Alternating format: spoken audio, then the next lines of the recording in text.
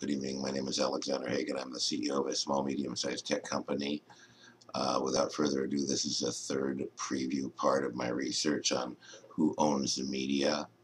In part one, and I'm looking at certain areas where the media all acts together to suppress or distort information that's quite obvious to the outsider. In the case of Ron Paul candidacy, they all came out with the exact same talking point, all the media channels, which was there are now three top-tier candidates. There's now top tier in this election, and they mentioned 1, 2, and 4, ignoring Ron Paul. They called him wacky, which is a disservice to the 50% of people under 30 who support him in many polls. They've called him invisible and laughed. So he's been denied oxygen. There's been an order out to mock him, not take him seriously, and deny him oxygen. Okay, so this is clear. It's a distortion. It's a total travesty. Our journalists should be ashamed of themselves. There are no journalists left. There are a few that are, of course, counteracting this. Two on Fox, actually, Neil Cavuto and Judge Napolitano, actually. So at any rate, we were looking at who owns the media. And first of all, these are the companies that own the broadcast media: ABC, CBS, Comedy Central, NBC, MSNBC, CNN, and Fox, and in this case, the Wall Street Journal. These are all the main video outlets. They control a lot of intellectual property. It's hard to see stuff that they don't have their fingers in. Okay, and so we looked at and analyzed who owned these companies. We found the same investment groups over and over, as I think I can show you. For example, if we go over to, for example, these are the investment firms we found, and we coded them against each of the outlets. And then what we did is we looked at their final positions, and I believe these were their final positions. Yes, and then we have this graphic here as well, showing Vanguard, State Street, BlackRock, Fidelity, and T.ROWE Price.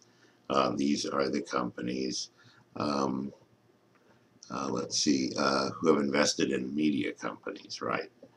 And so at any rate, then we go on and look at the top 10 banks have significant positions from the same group of 6.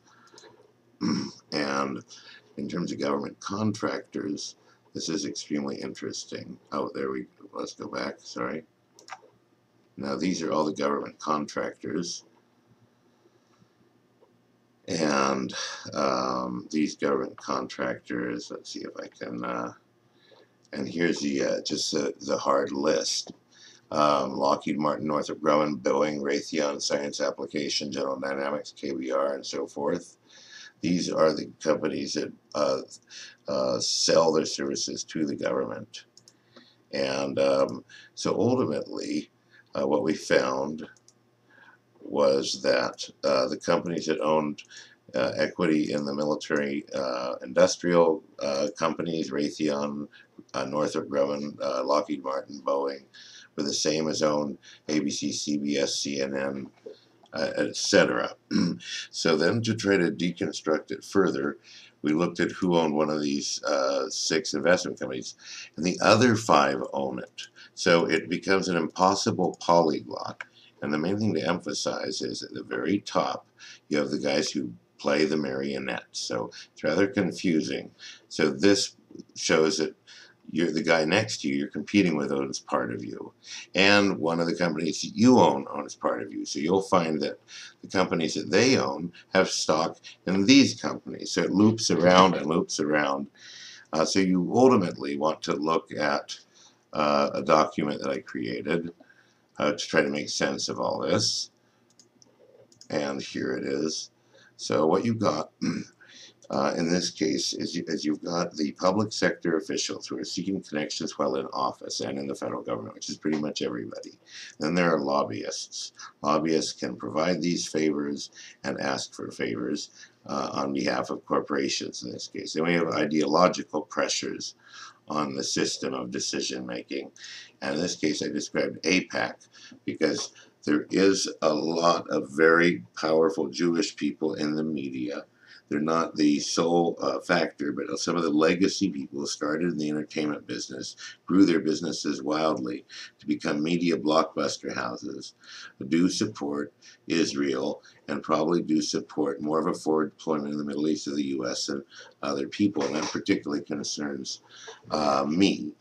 So I have to disclose my own concern, which is that I don't want us to be defeated militarily later by overspending on wasteful military now. So at any rate, these are the corporations and the sectors. So you've got banking and finance, which benefits greatly because the public sector simply prints money and they are able to make tons of money off of it every time the currency fluctuates, basically, or conditions fluctuate. Then you've got defense sector contractors. They want to see a strong corrupt bond between the public sector and themselves. So they're quite willing to spend money to have equities in media companies to influence those transactions and to keep the population pro-war. It's a minor cost because it's not just the defense sector whose benefits, it's also the disaster capitalist, oversees business development reconstruction, and it also takes countries that may not currently be fully engaged in the equity of these companies, and by this having all this currency floating around, will, like in the case of Libya, it'll just immediately suck everything in Libya into the system, so it can be leveraged and equitized and securitized and packaged. So a lot of things get a shot in the arm when we have disaster capitalism go into an Iraq or a Libya here. And then you have these conglomerates that own the media companies, making it very difficult for anyone to get a voice because you have to deal with the very largest fish in the ocean. And then, of course, in turn, these companies are all owned by these private equity firms that are dancing the marionettes down here, which makes a mockery of the idea of a public corporation. So it's private companies that are protected doubly now that with Citizens United, you can't know much at all about what people are doing with their money. There's no public declaration required for investing in these political action committees, and an unlimited amount may be spent.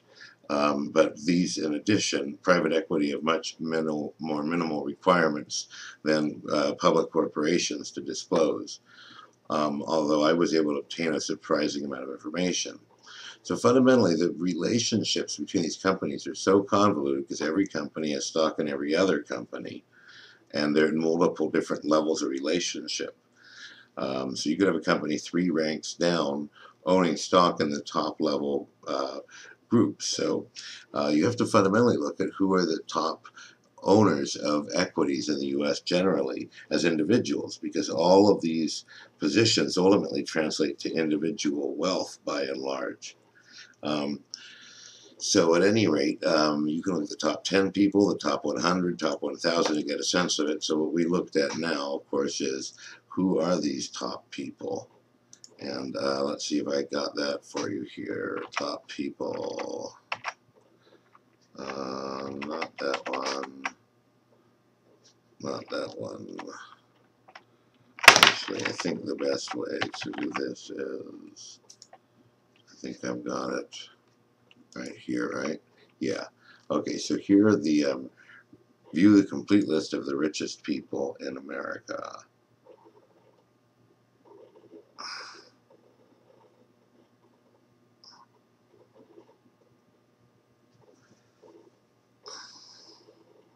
And anybody who doubts the seriousness of our being overtaken by the emerging 7 countries should just take a look at this Forbes list over time for the world's billionaires. See how quickly it's changing. So these are our people in the U.S. That are the top equity holders. Okay, so I have got this crunched into here somewhere. Let's see. I've got that crunched into here. Yeah, here we go. So, let's see. Yeah, okay, so these are the richest people in the U.S., and theirs are worth over there $59 billion. So we've got, these guys are all neocons. The Koch brothers, who funded a lot of the corporatist, corrupt, crony capitalist corporatist takeover of the Tea Party movement. the Waltons, who are also extremely right-wing, George Soros, who has used the responsibility to protect doctrine to run this game. Sheldon Adelson's ultra-right, the Waltons ultra-right, and then John Paulson, Forrest Mars, Jack LaMars, etc. So this leads to a brief explanation, which is, so we have these small group of rich and powerful people that form into these different groups. And that's as far as I've gotten. So thank you, and good luck and good night.